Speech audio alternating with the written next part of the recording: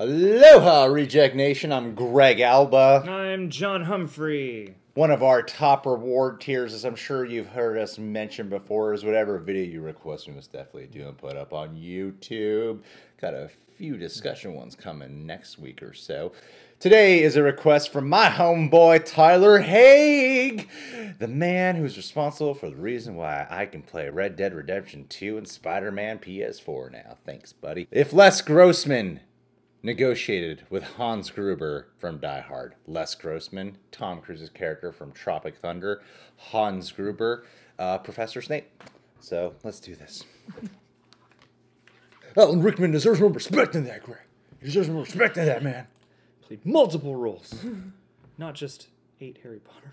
Unit 1, prepare entry. I'm on it. I'm listening. 1 unit, stand by for full breach. What about the foe? I thought I told all of you I want radio silence until then. Who is this? Fuse a position. Hey, Tuggernuts, I've got you on speakerphone. You know my name, but who are you? Just another American who saw too many movies as a child. Are you still there? Let me tell you something, shitbird. How did you know so much? I've never even heard of your agency. Who are you then? This is Les Grossman. Who is this? Let's just try to keep everybody calm, okay? This is Hans Gruber. Oh, okay. I assume you realize the futility of direct action against me. We have no wish for further loss of life. First, take a big step back and literally fuck your own face! Excuse me? I don't know what kind of pan-Pacific bullshit power play you're trying to pull here, but Asian Jack is my territory. So whatever you're thinking, you better think again. Otherwise, I'm gonna have to head down there and I'll rain down on a godly fucking firestorm upon you. You're gonna have to call the fucking United Nations and get a fucking binding resolution to keep me from fucking destroying you. Do you really think you have a chance against us, Mr. Cowboy? I am talking scorched earth, motherfucker. I will massacre you. I will fuck you up. This is your fault. Yes! Negotiator! Yeah, I love that was negotiator in the beginner. I have comrades in arms around the world languishing in prison. Great. Let me get this down. All these people are to be released from their captors. Oh, wait. I got a better idea. It's very kind of you. How about I send you a hobo's dick cheese? We all have our bad days. In the meantime, and as usual, go fuck yourself. We don't negotiate with terrorists.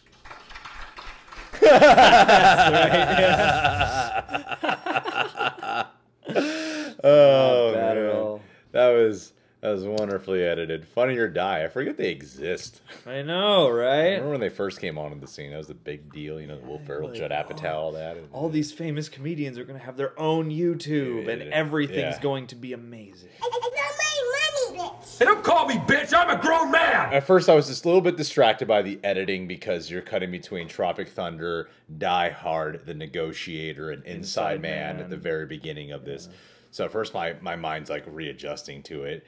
And then as it kept going, you're like, okay, this is starting to play out a little bit smooth. The audio is a little bit off, but then the audio started transitioning to something very smooth. And I thought, okay, this is going to be funny because, you know, it's Tom Cruise's Les Grossman character. But then when they started cutting to like the other movies, Ghostbusters and other people, and Signs and like a whole Saving bunch of Silverman movies, or whatever that was. Yeah, so many. Everyone just listening to the walkie-talkie. It's like walkie-talkie bit. Yeah. That was really wonderfully edited. This is a really funny ass video. Yeah, man. Well, it caught me off guard at first because of the title. You know, I was only expecting Les Grossman and you know, Hans Gruber and all that. But yeah, to see so many other movies brought in and to have it become this whole other situation where like a bunch of people are working on this, like, it's great. Like, yeah, once it starts to get smooth, it's really fascinating how well this all cuts together and becomes this wacky scenario.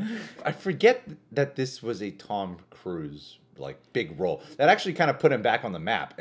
Because he was in a weird funk, and then, you know, he's this very like self-serious dude and all the Scientology stuff and whatever, and like MI3 had underperformed at the box office, and so when he did this character, it took everyone by surprise. And a lot of people don't realize that he came up with a lot of the character. I think we heard the same thing because I was about to bring this up. Of what capacity? Well, Ben Stiller's said that he just wanted him to play like himself, and then Tom Cruise came to him with, I want to wear a fat suit. I want to wear a fat suit with disgusting big arms, fingers. He wanted to go all out for this. Okay, there he is. There he is. Okay. All right. Oh, we're having a...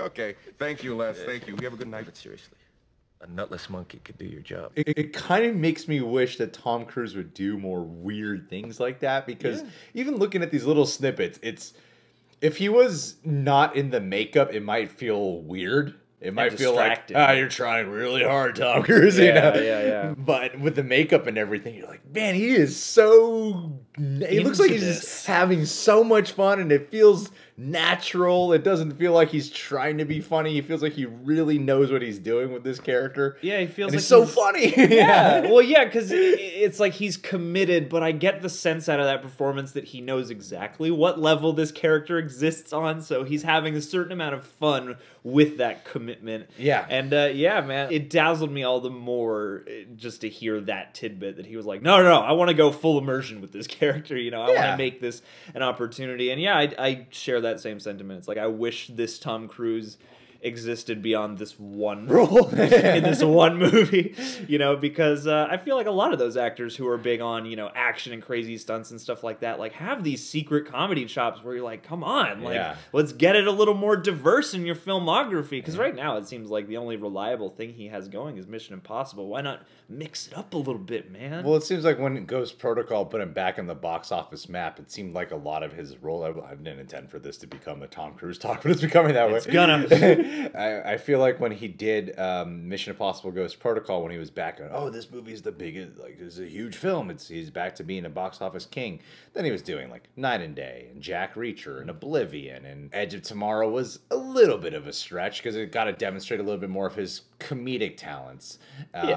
In terms of not being Mr. Confident guy and someone who has to grow into someone who's confident and more of an action hero. He has to arc into being Tom Cruise. Yeah, he has to arc into the Tom Cruise archetype. Exactly. You know, Tom Cruise origins. Ever since Ghost Protocol, he just really hasn't experimented, which I don't kind of blame him for. If it ain't broke. Especially because it seemed like his career might have been gone for a hot minute there. Not like completely faded, but it was like, oh, I don't know if we'll be able to see past, you know, the weird personality that is Tom Cruise that we see on the media all the time now. And then we did Ghost Protocol, it was starting to shift back into the superstar that is Tom Cruise.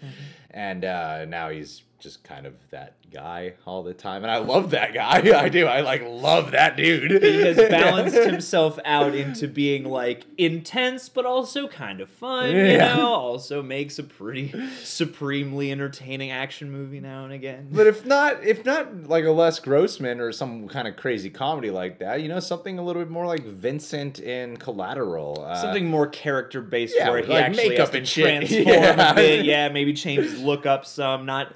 I mean, you know, he always brings commitment, but there are a lot of times he is just Tom Cruise, and I always admire when actors take that chance to mix it up. Yeah. And back to the sketch. This is a really funny play on negotiation bits, because that's essentially what that Tropic Thunder bit was making fun of, because of the ending line is, we don't negotiate with terrorists, and everybody's just like, oh yes, which is a great ending line for that scene. Perfect. As a standalone moment. But this like whole bit of like the walkie-talkie bit, I can't imagine being whoever wrote this or edited it. It was like, what scenes are there famous actors with walkie-talkies? Because I have a hard time kind of just thinking of that. Like, oh, science has walkie-talkies, but what moment would I use? You know? So like something like that might seem easy to edit with the montage, but it actually takes a lot of brain work to sort of figure out which specific moments you're going to use for a split second to make a joke land. You know? Yeah. Well, and it also makes you wonder how sketches like this get built, because part of me sits here and goes, okay, well maybe somebody came up with the idea. Maybe somebody watched Tropic Thunder and was like, this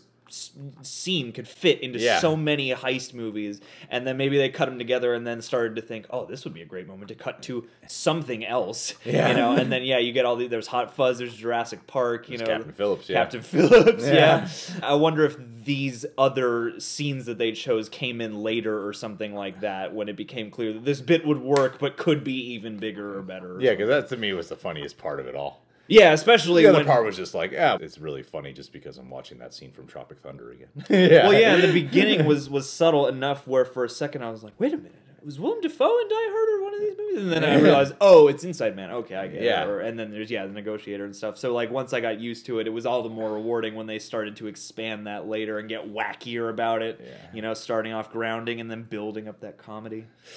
Well, Tyler, thanks so much for requesting this, buddy. You request funny-ass ones all the time, and I appreciate that, dude. Good taste. Tyler, my main man, you know this is going up later than Valentine's Day, but we're shooting this on Valentine's Day. And I want you to know that right now, I wish I wasn't with my girlfriend. I wish my girlfriend was with you, and I was watching you two get it on. Because you kind of got a Les Grossman thing about you.